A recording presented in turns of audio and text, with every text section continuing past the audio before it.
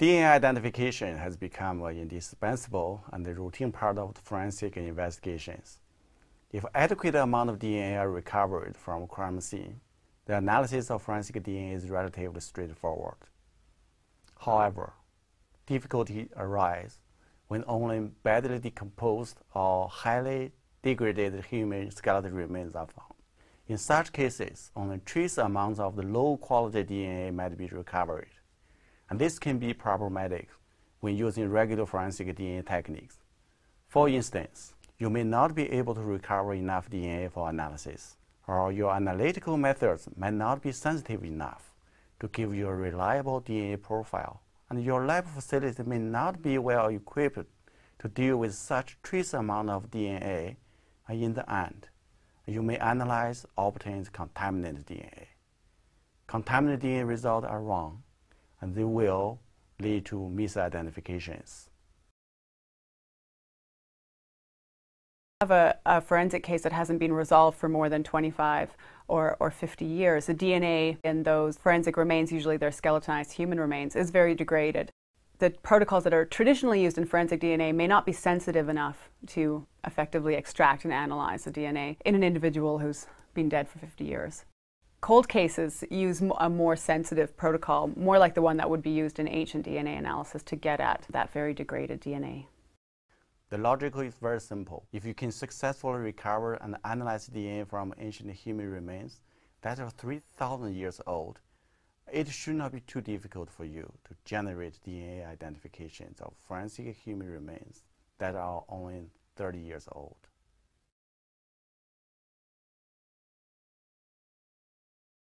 One of the challenges with forensic DNA is that although it is a very powerful tool and it can give you a high degree of accuracy, you have to have a reference sample with which to compare it to. Say, for instance, we find a skeletonized individual and we want to know who they are. Even if we're able to get a great DNA profile, if we don't have a presumed missing person to match it to, then that DNA profile on its own can't really help us. So it's only a very powerful tool if we have a reference to compare it to.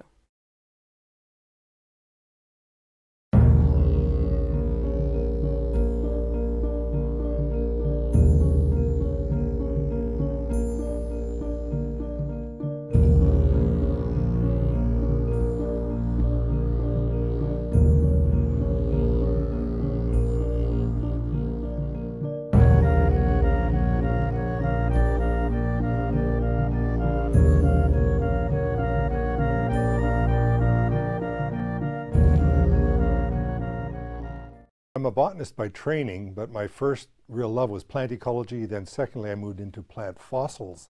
Fossils are incomplete, often fragmentary, and they're not the whole plant. And that is often what you deal with in a forensic investigation. Some seeds on a shoe or fragmentary leaves associated with a crime scene. So it was a natural transition to go from my plant ecology and fossil work into forensic botany. I'm usually brought in partway through a police investigation where the police will have collected some plant materials in association with a crime and send it to me for analysis. Or sometimes I'm actually called in early in a stage to collect materials at a crime scene. Forensic botany is, as you might expect, the use of plants and plant parts like pollen grains and seeds and wood in the investigation of forensic cases, criminal cases, or other kinds of legal questions or disputes that scientists might approach in some way. But plants are the key. Palynology is a subdiscipline of botany, but it's the study of microscopic pollen grains, spores, and other small microscopic organic plant fragments, including some algae and other things. So forensic palynology means using these microscopic plant bits, pollen and spores primarily, in the investigation of crimes or other legal questions. Contamination is a big issue, and one of the questions in forensic botany, particularly with microscopic things like pollen, is how do you know that some of the pollen you collected from the soil sample wasn't blown in from your air in your laboratory. And here you just have to be extremely careful that, for example, when I work on a forensic case, I only use brand new glassware and I wash it all with distilled water. So it's been filtered, there's no pollen in the water. I do it in a fume hood where there's an airflow where pollen can't settle out into my samples. So you have to do what you can to minimize the chances of contamination. But I have no control over how the sample was collected and how it was stored by the police before it even came to me. So it's always an issue, and I think it tends to come up of, how sure are you that these samples haven't been contaminated in some way. So it's a very important thing, particularly when it comes time to go to court.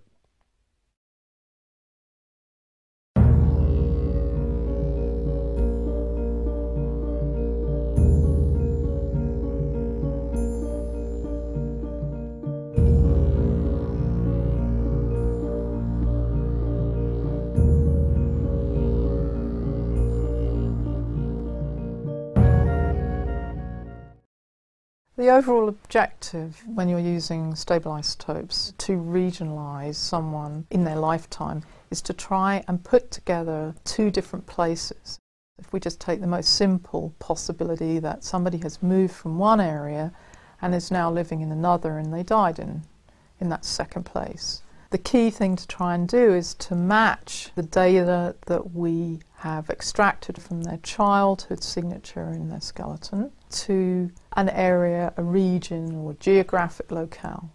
And then you would have a second task of matching the information that has gone into forming their tissues in this second area, the area they died in. And it's the same trick. You're trying to match the environmental data to the biological data that you've got from the skeleton. Once we're born and our mothers are not building our tissues for us, we start to replace and build our tissues from our environment. Everything comes from our environment, and people live in different environments around the world. If you've lived in Vancouver your whole life, in one area of Vancouver, then everything from your environment, what you eat, what you breathe in, what you touch, is all going towards building your tissues. And some of those things you don't want in your tissues, like pollutants. But our bodies are like sponges. We take everything in and we use a great deal of it, and we build our tissues, and some of those tissues are very transient, like blood. Blood is changing all the time. But in the skeleton, in our bones, that can be there for 15 years. Our teeth can store that information for decades. Teeth are a huge storehouse of biological and environmental and life history information.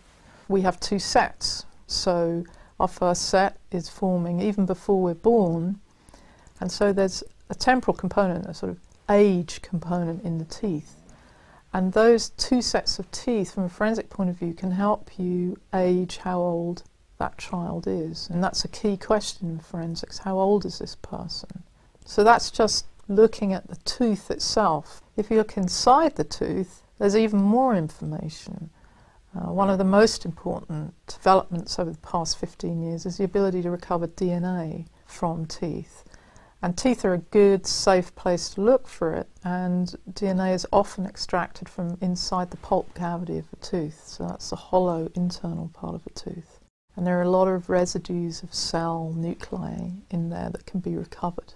And then the isotopic data that you can get from teeth, again, that takes us back to life history, what we're doing in our lifetime. The enamel itself is giving you information which is layered information, because it forms in layers, and we're getting to the point where we can look at this temporal information, this time capsules, in a lot more detail than we've been able to do.